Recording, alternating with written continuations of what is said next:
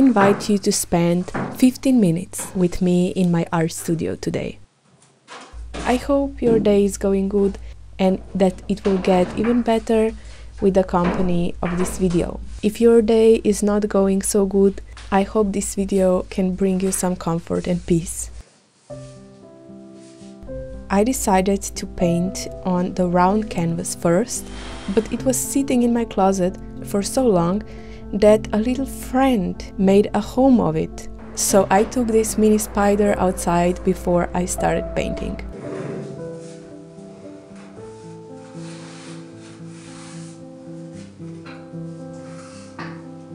Today I'm gonna be painting two paintings for which references I took on my favorite island. It's called San Miguel. I've been to vacation with my family there this February. I took a lot of pictures and a lot of video footage because the nature was just incredible. And I decided I will paint from two references I took there.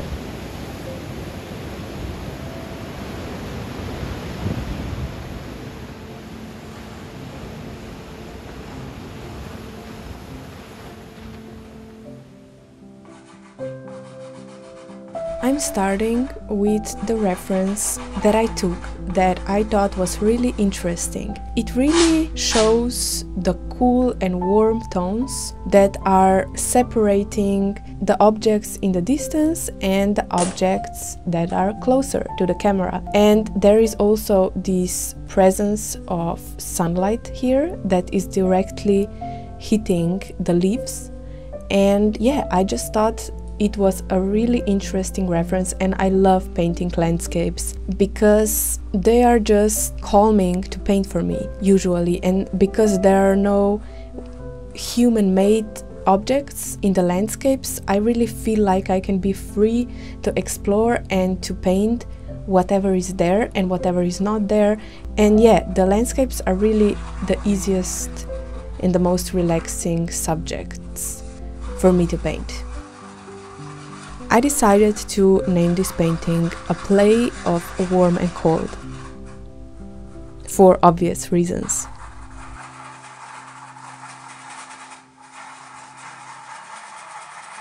I decided to make this painting on a round canvas that I had stored for quite some time now.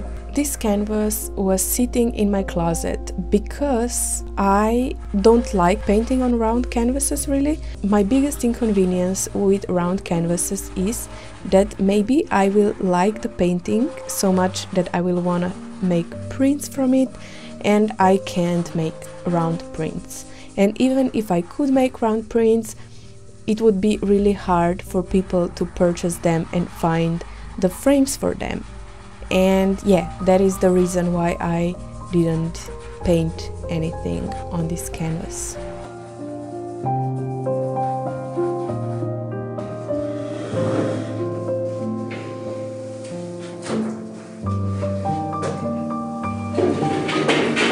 After I finished the first layer of the first painting, I went on and continued with my second painting that you will see be painted in this video. And this painting is actually of a really common flower bush in the Azores, the island, and it's Camellia.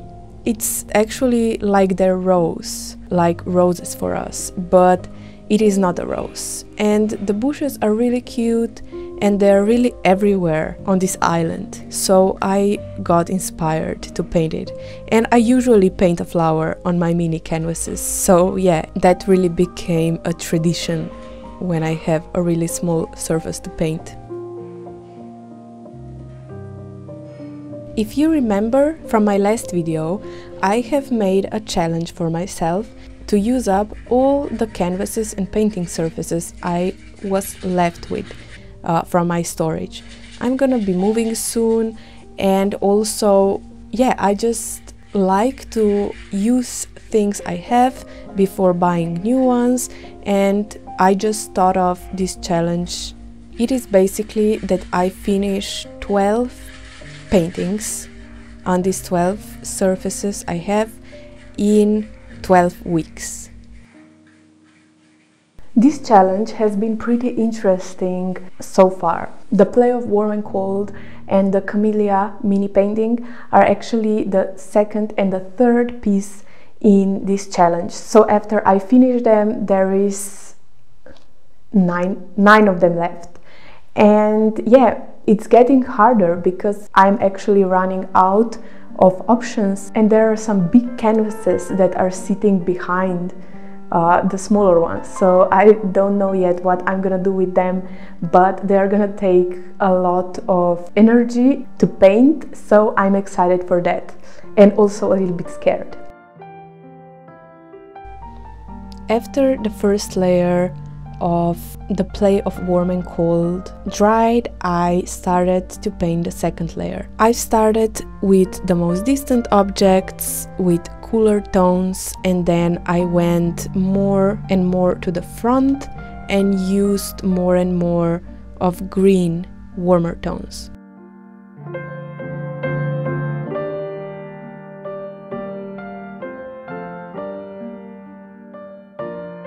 Soon I'm gonna be moving from this art studio I'm in right now, and I really want to use the canvases I have left because I just had a few canvases that I was avoiding, and I don't like to have a lot of stuff because they're sitting there for so long that I know I'm not gonna use them willingly if I will have better options.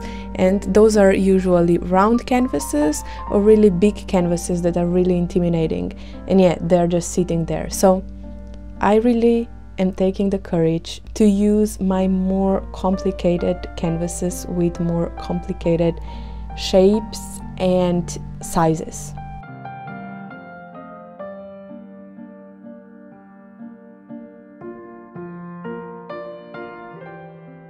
Both of the references I'm using today were took in my favorite park in the island.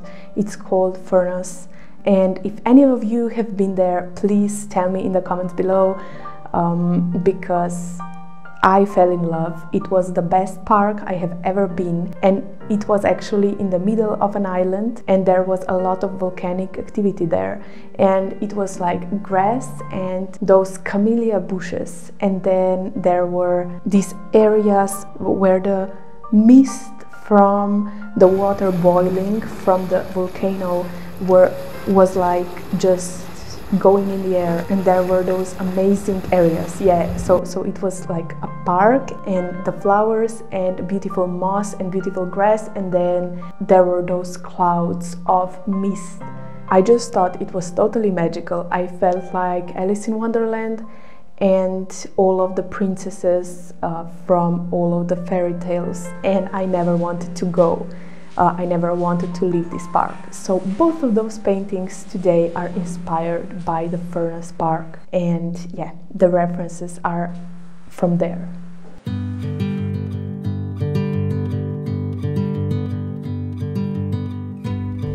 But yeah, I actually managed to complete both of those paintings in 2 days, and I am really proud of that because usually painting takes me so long and I'm just kind of losing myself in the process.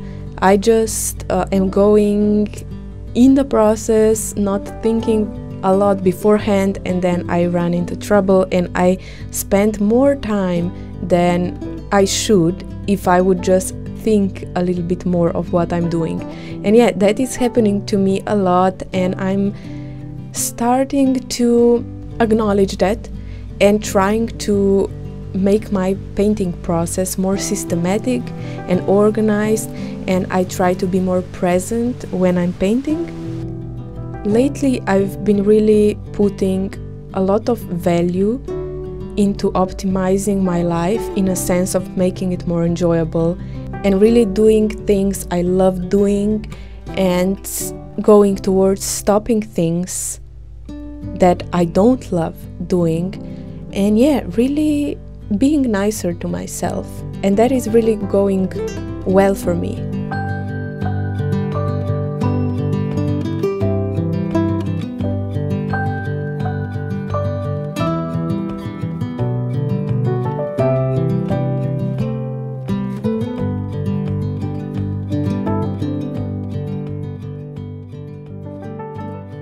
As I said before, usually when I have a small canvas, this one is 10 by 10 centimeters, or even a little larger ones, I paint flowers on them. I really love painting flowers, and because the canvas is so small, it's really hard to do something that is wider. I could paint a landscape or a little cottage or something on the canvas so small, but I just don't love the look of it. I don't love the look of really small textured canvas having something detailed and white painted on it. And yeah, I really enjoy occasional flower blossom. This camellia actually turned out really good. I love to paint 2 paintings at a time, and that is something I figured out recently, especially if the paintings are happening in the same place, because there is the same color palette. So while the layers are drying in one, I can just use exactly the same color palette and start painting the other one, and then when I need the second one to dry, I just go back to the first one that has already dried. So yeah, I really like that, and then I end up with 2 matching paintings that kind of give the similar vibe, and I feel for those 2 that the small camellia painting is just the extension of the play of warm and cold.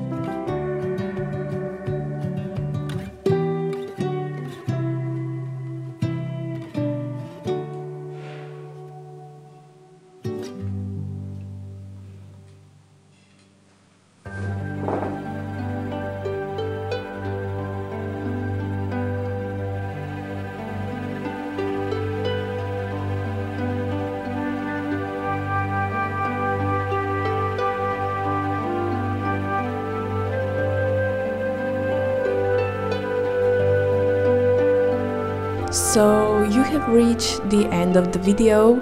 Thank you so much, you're so sweet. I hope you like these paintings, the play of warm and cold and the camellia study. I think they're very cute and I'm satisfied with them. I like them, and you know, this makes an artist really happy that they make art they like. So I can't complain. If you like my paintings and you would like to support me, you can check out my Patreon. The link is down below in the description. I post exclusive monthly videos there.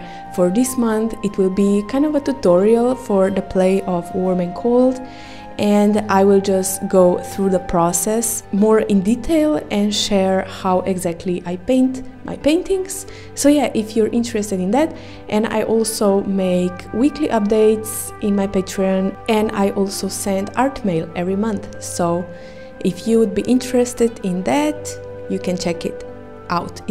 It's down below. Yeah, it's down below, the link.